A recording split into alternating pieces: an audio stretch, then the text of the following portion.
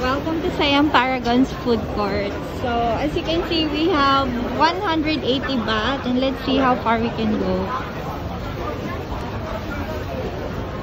In other food courts, their food starts at around 40 baht, but here it's at 75, 65-ish baht.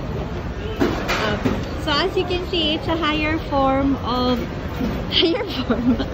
It's a more high-end type of food court experience here in Bangkok. So, alam niyo na guys, medyo high-end dito ng konti.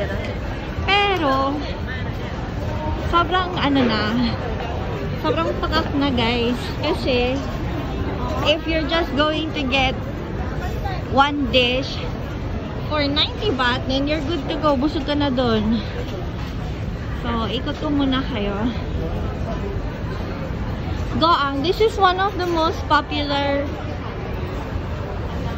Hainanese fried chicken or Hainanese chicken rice in Thailand. It's a Michelin guide beef gourmand winner, consistent for so many years.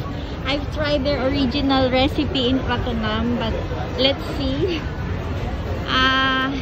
Let's see if I would like. I think it's worth it to try it, but there's just a long queue, guys. So let's look. Tip Samay is known for its pad thai.